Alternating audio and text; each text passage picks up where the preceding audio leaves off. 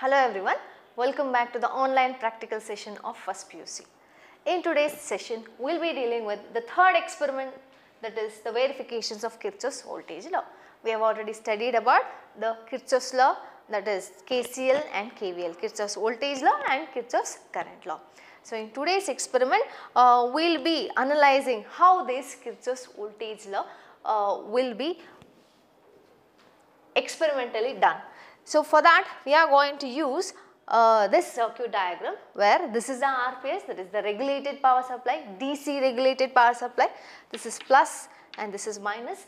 Why I have written arrow mark across these power supply? Because I will be varying the voltage of RPS. For this experiment we will be using two resistors, each having a resistance of 100 ohms, and they will be connected in series. So, the voltage across these resistors will be measured and the voltage across these resistors will be named as V1 and V2.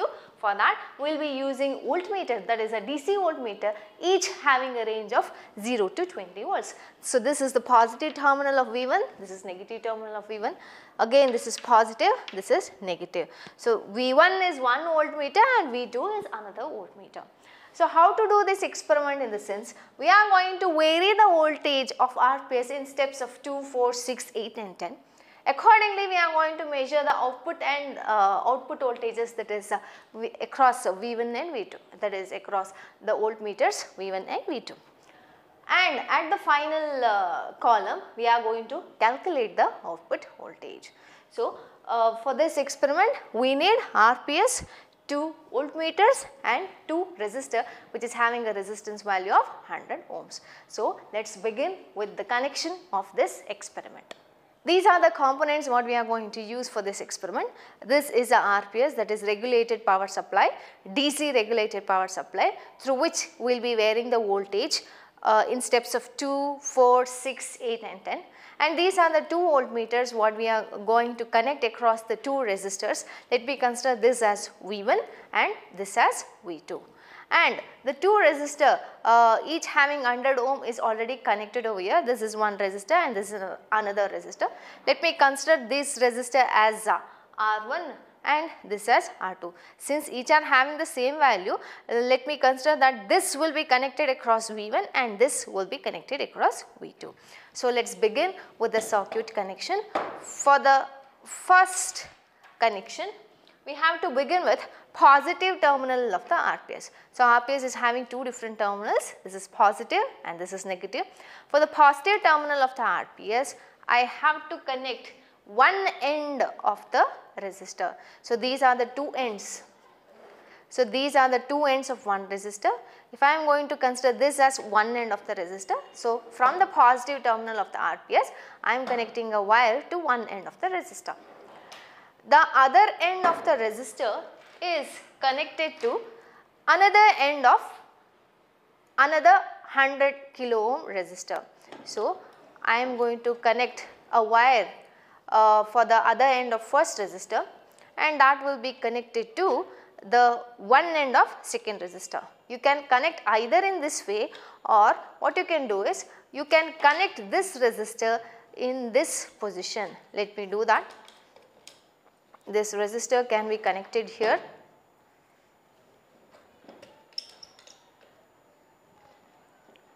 Connection looks simple if you are going to connect like this. 2 resistors are connected in series, so the series connections can be done like this directly. So, the 2 resistors are connected in series. The 2 resistors are connected in series. By doing a connection in this manner, one of the wire can be saved. So, this will be the easy method. So, let us connect the resistor in this manner and continue with the circuit connection.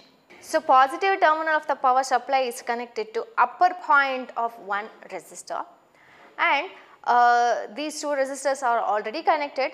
So, let us connect the lower point of the second resistor, which will be connected back to negative of the RPS. So, I will be connecting a wire from this point to negative of the RPS. So, I have completed one loop.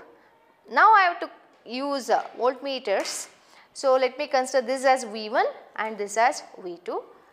V1 is also having positive and negative terminal, V2 is also having positive and negative terminal. V1 must be connected to the top end of one resistor. So, this is the top end if I am going to keep the diagram like this. So, this is the top end of the resistor. Positive of V1 is connected to top end of the resistor. Negative of V1, this is negative terminal of V1, that will be connected to middle point of the two resistors, that is to a point where two resistors are meeting. So, this is the junction where two resistors are meeting. So, I am connecting that point to negative terminal of the first voltmeter. Now, the second voltmeter is again having 2 points, one is positive, the other one is negative.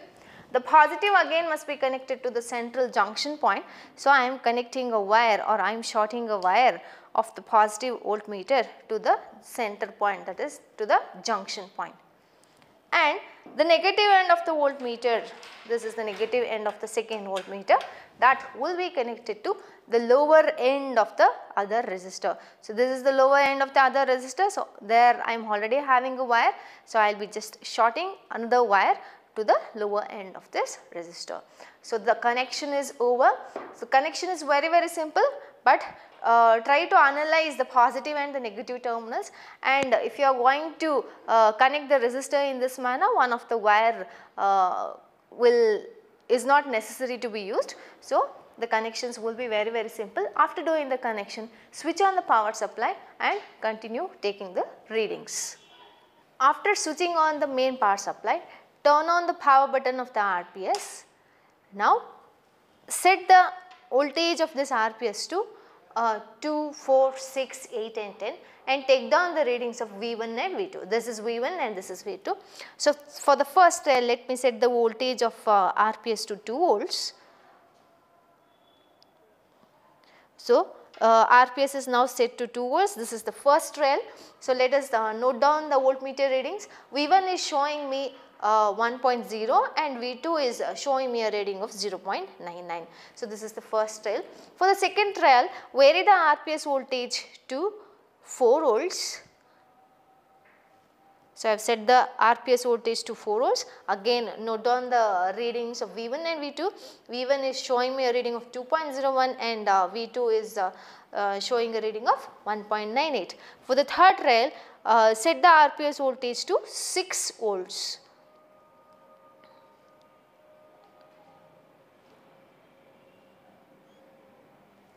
So, RPS voltage is now set to 6 volts. After setting the RPS voltage, we have to note down the voltmeter readings V1 and V2. So, this is V1 which is showing me a reading of 2.99 and V2 is 2.95. Similarly, vary the RPS voltage to 8 volts, set the RPS voltage to 8 volts and note down the corresponding voltmeter readings. V1 is now showing a reading of 4.00 whereas V2 is 3.94. And for the last trial, vary the RPS voltage to 10 volts. Set the RPS voltage to 10 volts and note down the corresponding readings of voltmeters.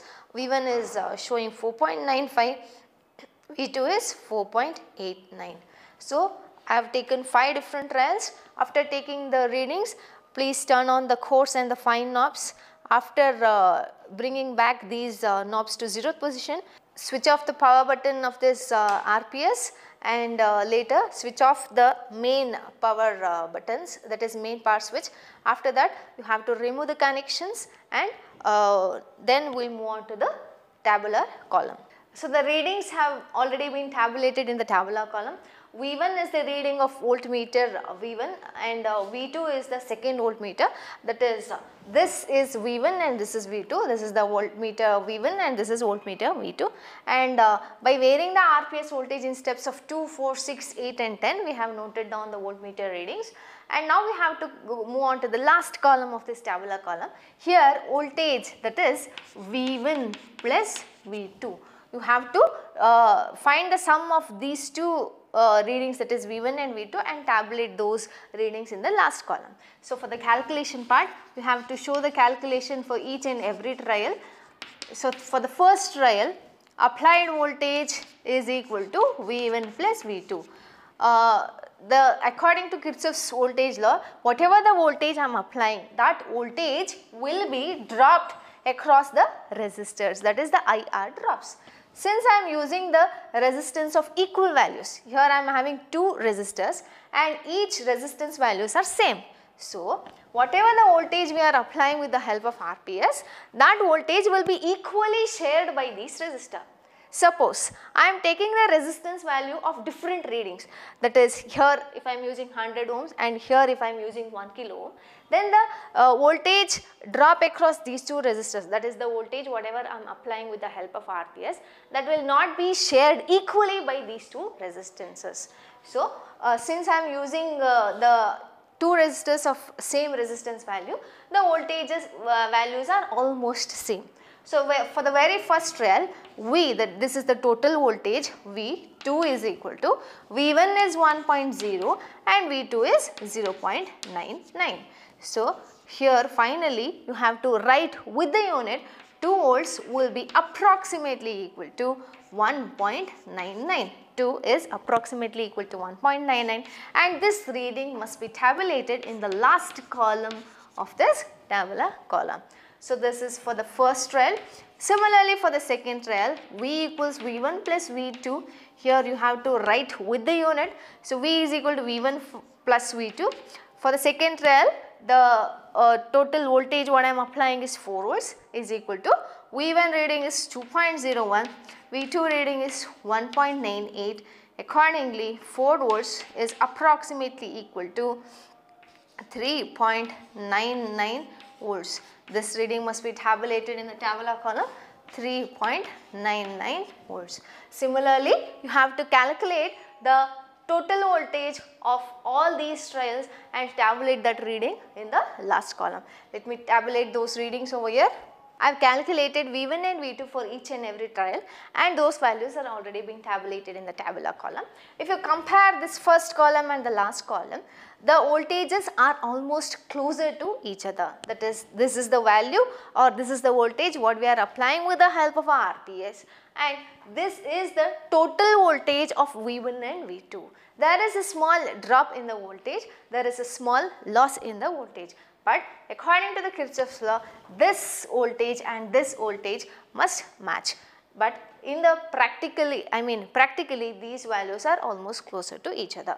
So, the result is Kirchhoff's law is verified successfully. This is the final result of this experiment. So, if you are going to use the resistance values of equal resistance, when you are going to use two resistors, if the resistance values are same, then the total voltage what you are applying with the help of RPS will be divided equally. If you are going to use two resistors of different values, then the voltage will be divided in a different manner.